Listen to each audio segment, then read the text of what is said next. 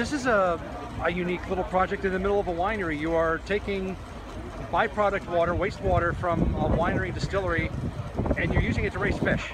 That is correct. And what we do is we take the stillage in the wash water and we mix that with wood chips. We grow microbes and then invertebrates and fish, and all the waste is recycled. So you can see this is the stillage that comes out of the distillery up here. You can see the various solids and the water.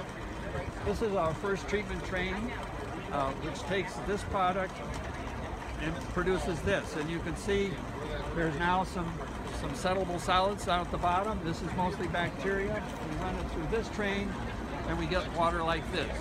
And this is the water that we actually can grow fish in. This is a food for the invertebrates, which are food for the fish. And anything that the fish do as waste is recycled back through the process. What kind of species of fish are you raising? Right now we are starting with channel catfish, largemouth bass, and yellow perch. We're going to move on to rainbow trout, and ultimately to Atlantic salmon, brook trout, Arctic char. But the technology can grow any kind of seafood. We can grow shrimp or...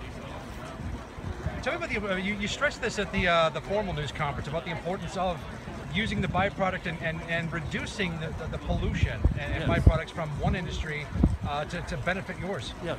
Well, this material is all good. There's no toxics and what have you in it because it's a food production process that produces it.